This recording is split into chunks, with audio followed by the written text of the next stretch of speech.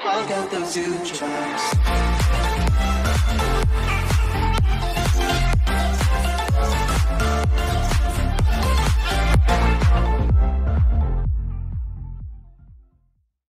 Yo, what is up everyone? It is Mr. Shark HD here. So I have found a solution to this problem, the infinite verification glitch in the login to Roblox. So what you want to do is ultimately you want to change your password.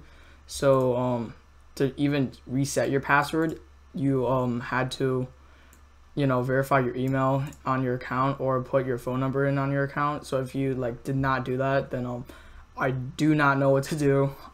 Yeah, just sorry to you. Just big oof.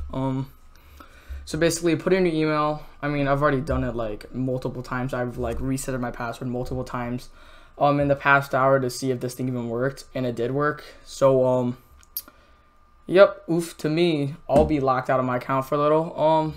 Since you because of this glitch, you just cannot get in unless you reset your password. So I'm gonna have to wait another hour or so and reset my password again and to get in my account. But yeah, that's what you want to do. Just reset your password and then just log in from there, from the top once you resetted your password, and then you should be back into your account.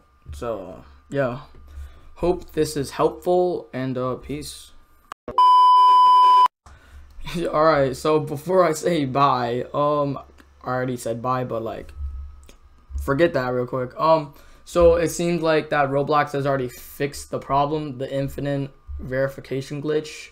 So I am back on my account. Everything's alright. I'm not banned.